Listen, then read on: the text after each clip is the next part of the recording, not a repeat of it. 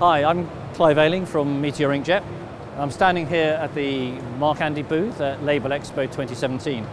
And my hand is on the digital section of their hybrid label press.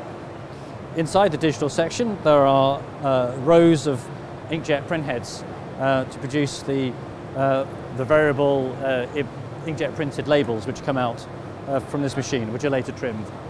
Okay, so they're just about to start it up and running again. We should see the media start to move and some printed labels come through behind me.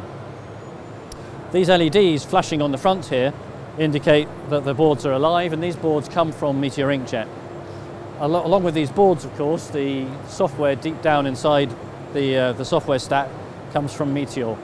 And this is one of the key reasons why they've worked with us, because we're able to make modifications deep inside the data path to suit the actual functions which turn out to be necessary in a machine like this.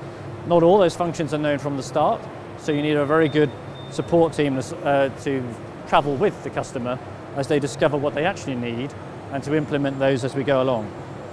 So working for the last couple of years, Meteor has made adjustments, made changes, has always been receptive to requests, and has worked intensely with their software team to bring out the technology which you now see in front of you.